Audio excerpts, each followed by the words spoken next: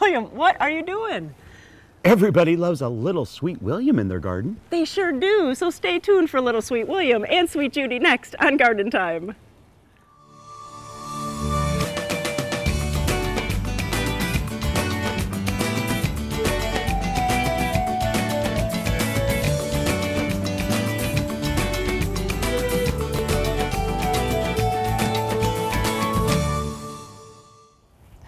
Sweet Alyssum, Sweet Gums, or Sweet Williams. There is still a lot of sweetness in our gardens, even in the summertime. And you know, that could be even in the pots or outside the pot. And we have some sweet stories for you today. One of them is we're going to be showing you some variety of olive trees that grow very well in our gardens here. We also are going to share a blackberry jam recipe. But coming up first, the tips of the month with Jan McNeilin.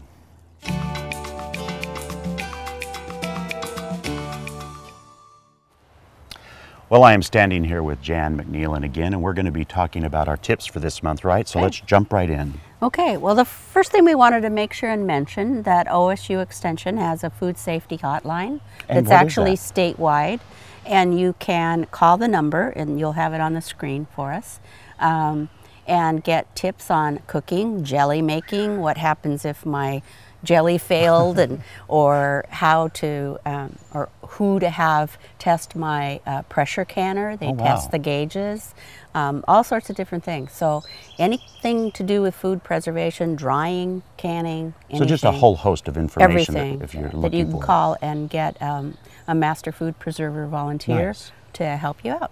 Wonderful. Okay. And what else have we got going? I want to talk a little bit about lawn clippings for those folks that actually apply like a weed and feed or weed killer on the lawn. Okay. And if you compost, to make sure that you don't compost those clippings at least 2 or 3 times, 2 or 3 cuttings. So, because you don't want any of that weed killer to get into your compost, which then would keep your plants from growing if you use the compost. Okay, so then after the 2 or 3 times, after then it's you're gone okay. through the system, then you can. You're okay. But that would be the best thing to do, is to make sure that you don't use that. We have a list down here. Yellow jackets in the house. It does happen. It does. It's just like one, you know, and it drives you crazy. And one day, I don't know why I did it, but I saw this yellow jacket flying around, and I thought, how do I, you know, I'm not going to whack at it because it's going to sting me. So I got out my cooking spray. Well, I don't have to take the lid off, and just went psh at it, and it dropped to the ground because it oiled the wings and it couldn't fly. Right. So at that point, I'm not sure what happens to it after that, but you can take it outside if you want, or dispatch it if you want. But it is a way to keep just, you know, one nuisance. You're not killing a whole nest, you're just killing one. And you're not using some chemical inside the house. Nothing. It's, you know, you oil. may not want to spray it at your favorite painting or anything, but or family members. Yeah, really, that works really well. The other thing we were talking about is what can you plant now? Yeah. You can still plant lots of perennials in the yard as long as you keep them nice and watered throughout the summer.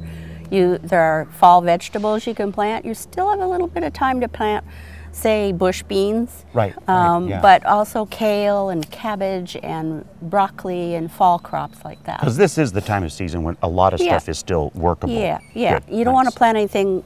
Lettuce is a little tricky just because with the heat it'll bolt. Right. But otherwise there's still a lot, and the OSU Extension has the publication Growing Your Own, and in there tells you when you can plant what, and it'll give you an idea of what all the fall crops are. And we need to pay attention to deadheading now too, don't we? Yeah, we do. I mean, do as much as you can. Like rhododendrons, people worry about deadheading them, and I always say that in the Mount Hood National Forest, they aren't deadheading. So if you don't, you don't. It's okay. Well, there you have it. That's our tips for this month. We'll be back again next month to talk to Jan again. Thank you, Jan. All right, see ya.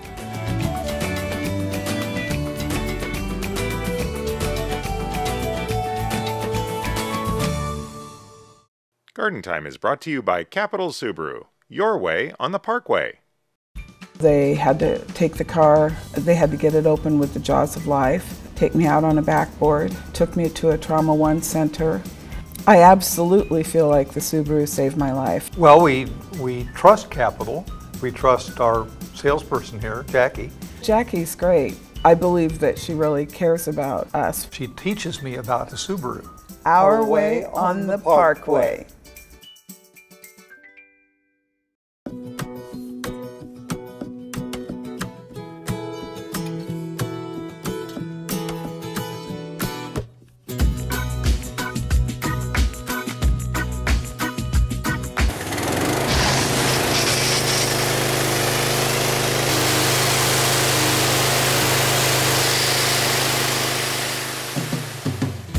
Fiberon.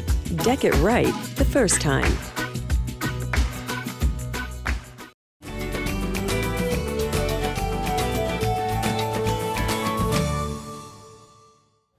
I'm at Red Ridge Farms today with Paul Durant, and it's also Durant Vineyards and Winery, so really lots going on up here. A lot going on. You know, we're the Oregon Olive Mill, Red Ridge Farms, Durant Vineyards, so just, you know, this has always been kind of a destination nursery, and certainly we kind of keep growing in that direction, so just a lot going on the property. And it's so much fun, you can buy plants here, which I think is great. Yeah, and that was always the original focus of Red Ridge, was really all about, you know, specialty plants, you know, and that's what kind of took us down the path of these olive trees, which has been great. And it has been, and I know we came up a couple of years ago seeing the orchards, and that was just so fantastic to see we can actually grow olives here and have an industry. Yeah, and the industry's grown. I mean, from, you know, a few years ago when you all were here, you know, there's now a growers association in Oregon, and you know, it's really started to really gain some traction, which is really exciting for us. You know, we've been at it for, this will be going into our 10th year of making olive oil here on the property, so to kind of see things really starting to take off has been great. Yeah, and so there has been some kind of downsides. Yep. There were some bitten freezes. Yep. And so what happened at that 2013 So freeze? 2013, if people maybe recollect, early December, you know, we had a cold snap that went on for about 4 or 5 days, and was probably some of the harshest conditions that our trees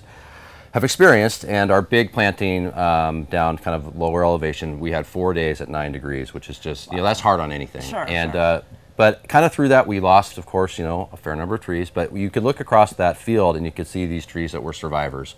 Did look great. And so we're like, okay, now we know. We had kind of a little natural selection process happen there. And so now we've started propagating our own trees off of those survivors. So, you know, previously we were primarily bringing up trees out of, from California out of a wholesale nursery, you know, but now we're doing this ourselves. And, you know, this is kind of an example of some of the trees that we're propagating. You know, propagation techniques for olives, it's not easy, but we're learning. So it's getting better all the time. And so we focus really on kind of 3 main survivors from that 2013, which was Peak Wall, which is a Spanish varietal, great olive oil, and a nice producer too, which is great. Not only does it seem to survive here well in Oregon, but it sets a good crop load.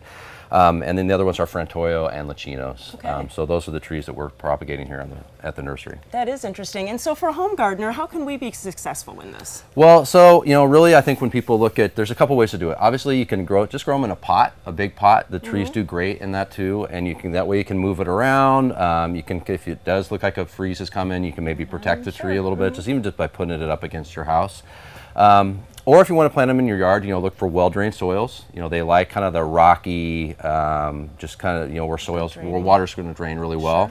And they like to have high pH, you know, which is a challenge in Oregon. So to sweeten up that soil a little bit when you plant the trees is good. And then also, if you want to have some fruit, you know, obviously they're just beautiful ornamentals, but if you want to have a little bit of fruit to do whatever with, you need to plant 2 different varieties. So like a Peak Wall with a Lecino or something like that to get some cross-pollination. So pretty easy. Yep, pretty easy. We do fruit trees here, so it's just a different crop. Different crop, exactly. So. Well, there's all kinds of things going on here, and just if you can just touch on what goes on in November for your big festival. Well, so, you know, this will be, I guess this will be our 8th or 9th year of having this big olive oil festival, Olio Nuovo. So basically, it's the weekend before Thanksgiving every year. The property just becomes a giant open house. So we have wine tasting, we have some food, and then of course it's really focused on the new oils that we're making, the Olio Nuovo. So, and those oils are so vibrant, they're special, you really can't get it anywhere else in the world, you know, here in the States anyway. So it's really exciting. It is a great festival. We've been here many times to come in and taste that one because it is really interesting to taste them so fresh. Yep. So if you have any other questions, please go to Garden Time. We'll click you over to their websites, but really it's a great place to come any time of the year, but make sure that you put that on your calendar for November. Thanks so much, Paul. Yeah, thank you.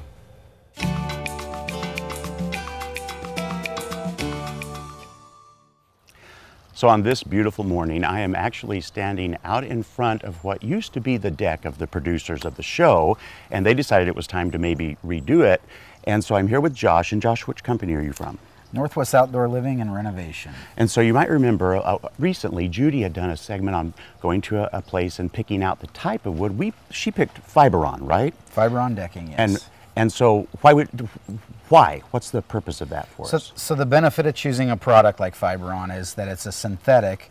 There's no exposed wood fiber like the cedar deck that was here previously. So you're not going to have the mildew staining or the tendency to get the mildew staining on it. You're not going to get the as much of a propensity for algae growth on it. Yeah. It's not going to have a 10-year shelf life like a typical cedar deck that we have today. And so once a homeowner says, okay, this is what I want to buy for my new deck, and they think, I'm going to jump right in there and just do this myself, I can tell you right now that knowing the producers for many years, I know they took care of this old wood deck. Absolutely. They sanded it, but you didn't find it was good underneath, did you? For a 25-year deck, they got a great shelf life out of it. So, that was pretty typical of cedar in the past. Old growth cedar would have an average lifespan of between 20.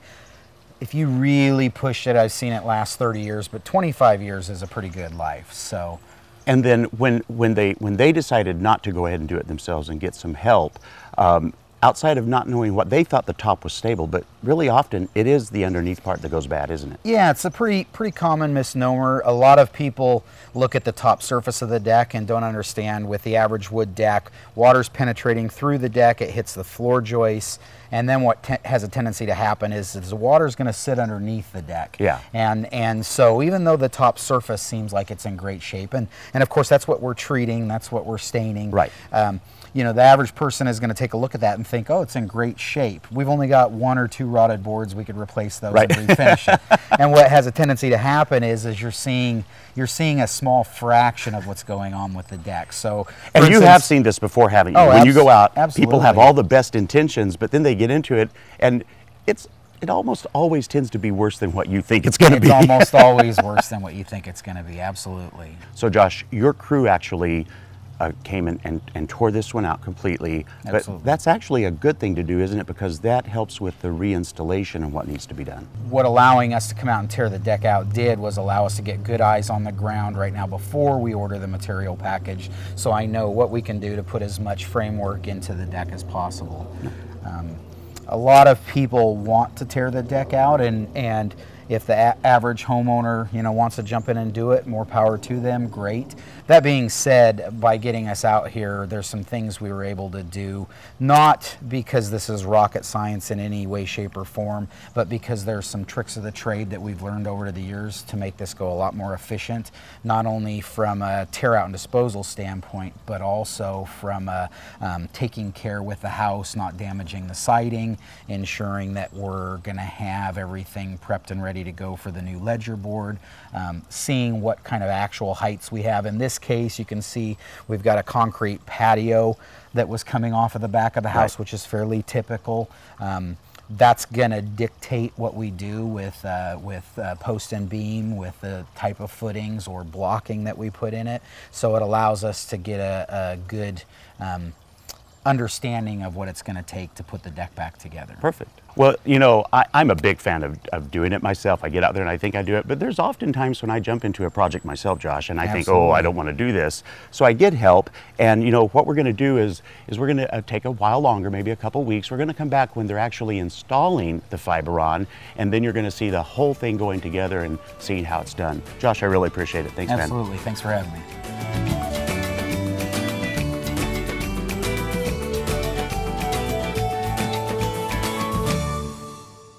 Garden Time is brought to you by Portland Nursery, a passion for plants, a nursery for plant people. Hi, I'm Sarah with Portland Nursery, and I'd like to invite you to check out our website where you'll find valuable gardening information that you know is local to our area. Check out our gardening solutions page where you'll find over 100 helpful brochures, or sign up for our email newsletter to receive timely gardening advice, inventory updates, and upcoming classes and events. Portland Nursery, a passion for plants, a nursery for plant people, on 50th and Stark, 90th and Division. In the summer months, water use can double or triple due to outdoor watering. Here are 3 simple tips to help save water and money this summer. Set your sprinklers so that they're watering your lawn and plants and not the pavement. Water early in the morning or later in the evening when temperatures are cooler. Group plants with similar water, shade, and sun needs together. For more water conservation information and tips, check out the Regional Water Providers Consortium at www.conserveh2o.org.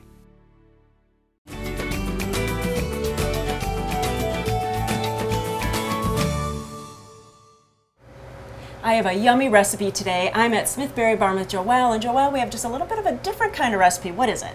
We are making jam today, freezer jam, using honey and a special pectin that we sell here at Smithberry Barn, the Pomona's Universal Pectin. Oh, how is it different?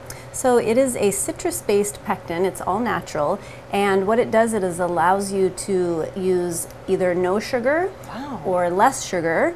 It allows you to use sugar substitutes, and like today we're going to be using honey. Nice, nice. And with everybody having different dietary needs, it's nice that everyone can have jam. Exactly. So also about the berries. So we're using blackberries, but can we use other kind of varieties? You have so many here. We sure can. So today we're mixing a couple of different kinds of blackberries. These are fresh from the farm this morning. Nice. So Joelle, how many different varieties of blackberries do you have here at the farm? We grow about, I have to count, 6, I would say about 6 varieties of blackberries. We have raspberries and strawberries and blueberries all throughout the year. So you can pick something and make jam all season long from about mid-June to into August. And it's okay to mix them, which is really cool. Exactly. And so the nice thing about the Pomona's Pectin is that it makes small batches of jam. Nice. So today we're using only 4 cups of berries, which is approximately, if you were to come out and buy them in this form, you would have about 2 pints is all that you need for a batch of jam. So you can get creative with the different kinds that you mix together. You can try small batches and test out your different, preferences for sugar and honey and different substitutes. So we right now have 4 cups of berries in this. We're going to be adding some lemon juice. All right. Seems like an easy recipe. And do you want me to start mashing? You may start mashing while I get the honey prepared. All right. We are going to use a cup of honey. And I like my jam nice and chunky, so you can do it as much as your family likes or you like. How much mashing? Exactly. Okay, and put that in. All right. And I do like that you can really use different kind of sweeteners. That's really interesting with this pectin. And that seems like a lot of honey, which the idea with this pectin is that you could err on the side of caution, use a little bit less, and then you taste it when you get to the point of, after you've added the pectin in, right before you're ready to pour it off into your jars, taste it, see if you like it, and then you can add a little bit more. All right. Okay, so I'm doing all the work here. What are you going to be doing? I'm going to be making the pectin mixture, which is boiling water. We have 3/4 of a cup of boiling water. We're putting it in our mini food processor.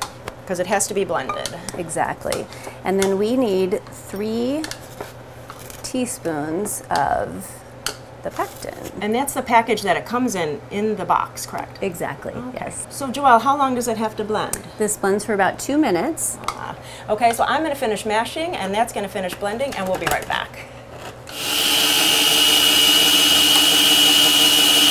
So is that about 2 minutes? That has just about been 2 minutes. All right. So the first thing that we're going to do is pour the pectin. Okay, so it's the hot pectin blended right into the berries. You can see how thick that is. That's one step in the thickening process. Okay. And so will this be just like cooked? Is it going to be the same kind of consistency? It'll be a little bit, I would say a little less firm than a cooked jam. The next step will be to add the calcium water, which this is the ingredient that is special and unique to the Pomona's Pectin. This is a packet of white powder, calcium powder, that we mixed with water. And this is what's going to help the sugar and the pectin gel. So you don't, this is why you don't need the sugar, because this is what causes the gelling to happen. So what you'll do is you'll test your gelling as you add the pectin and decide as you go if you need more or less of the pectin or the, I'm sorry, the calcium water. Well, what do you think?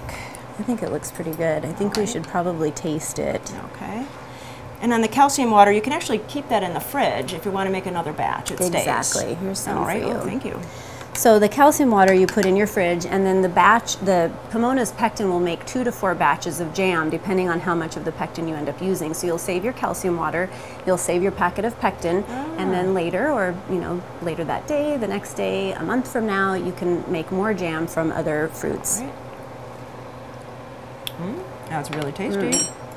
It's really good. And it looks like a nice consistency. I would like to add one more. Okay, well, you are the expert.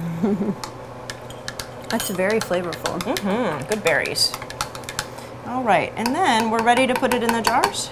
Exactly, so we're doing freezer jam, but we are still going to be putting them into jars. Okay. And we will just make sure we leave enough headspace. All right. And just like regular jam, you want to clean these, sterilize them, boil the lids and the rings. You need to leave enough room at the top for expansion as it freezes. All right. And then they'll last for about a year in your freezer. Wow, yeah. That is nice. Okay. And the one thing that's different than regular jam is you don't have to worry about the seal because it's going in the freezer. Exactly. So that's kind of nice. If you ever had it fail, it's so disappointing when the other kind of jam fails. And the nice thing about this pectin as well is you may make the jam, and if you don't like the consistency, even after, packaging it up, you can take it out and do it again and reseal it. That's more for if you're making a cooked version where you can't tell the consistency right away. Right. Well, you can get all of these things out at Smith Berry Barn. You can get the pectin mix, you can get the berries, which are the most important thing, and talk to staff and really go home and make some freezer jam. It's really easy and so delicious for your family. Thanks. You always have the greatest recipes. Thank you.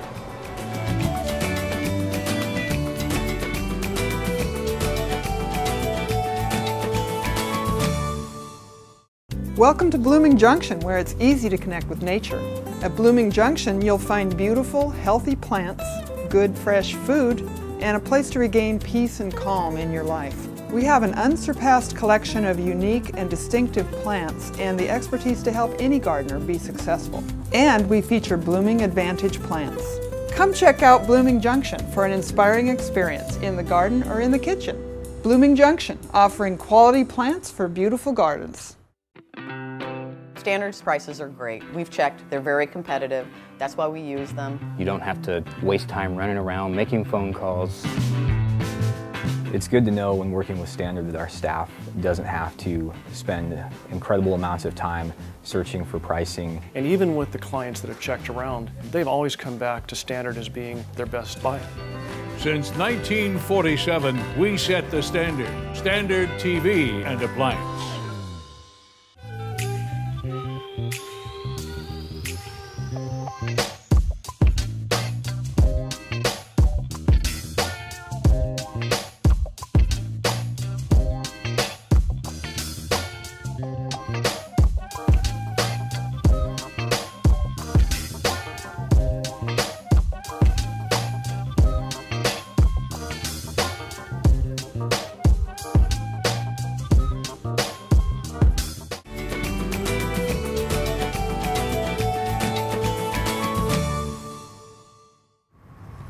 It is outdoor entertaining season, and I'm at Northwest Natural Appliance Center with Matthew.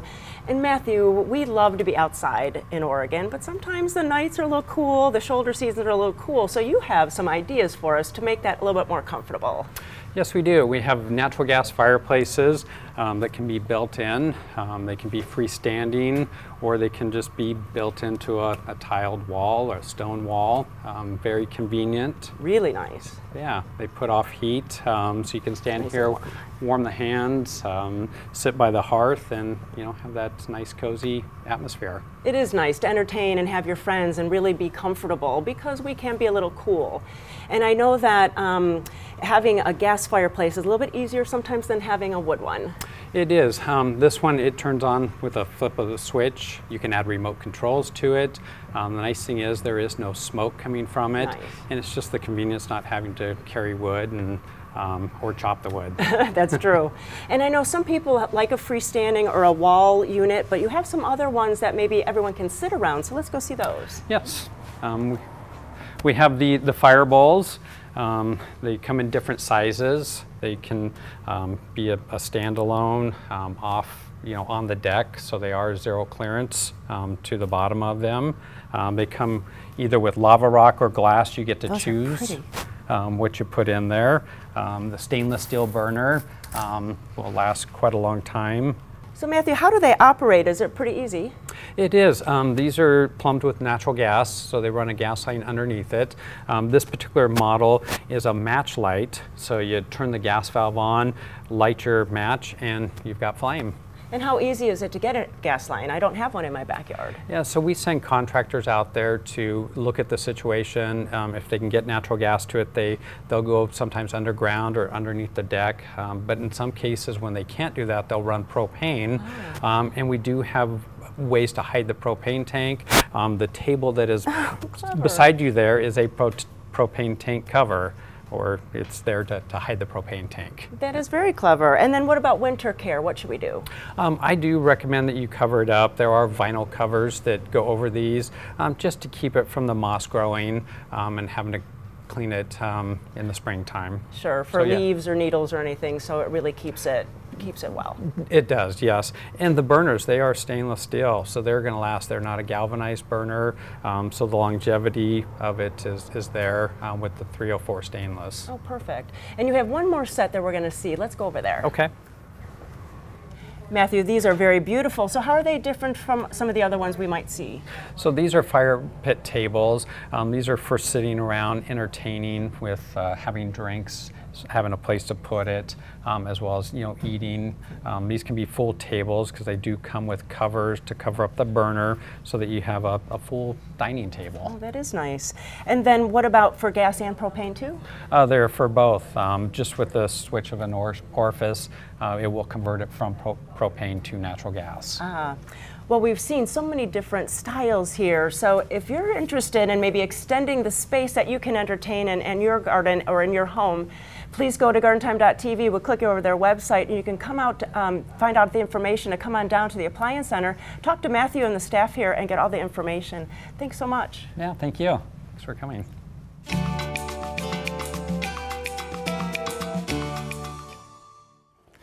Judy and I wanted to thank you all for spending time with us today. And what are you doing, Judy? William, I just want a little bit of Sweet William for my garden. You can find Sweet Williams and a host of other plants in every garden center. And for more information about today's show or any other show, please go to gardentime.tv. Thanks so much for spending time with us today, and we do look forward to doing it all again next week, right here on Garden Time.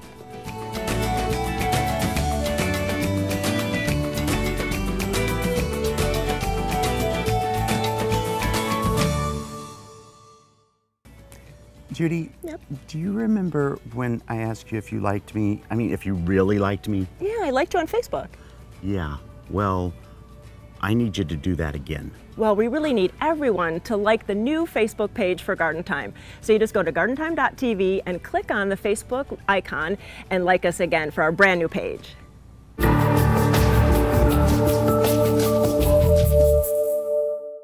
The proceeding was a paid program of the Guston Creative Group and its sponsors.